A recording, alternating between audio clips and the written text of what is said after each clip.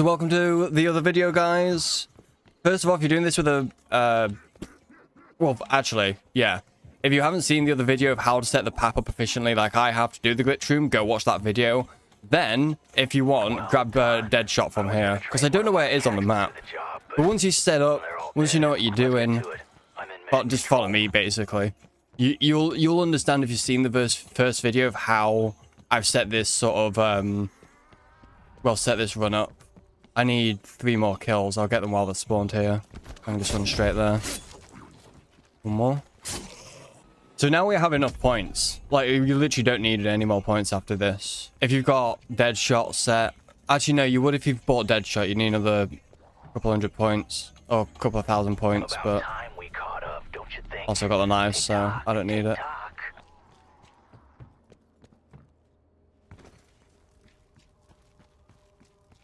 I mean, you've probably figured it out at this point if you haven't. We're going through this way so we don't open the 2 doors that you've either seen on the clip, or if you haven't seen this video before, or if you haven't seen the clip before and you're like, what the fuck is this video?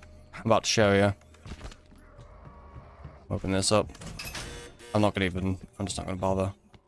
Let's get some zombies here. Do not open this door. Do not open this door. If you open this door or this door, it won't work. Right.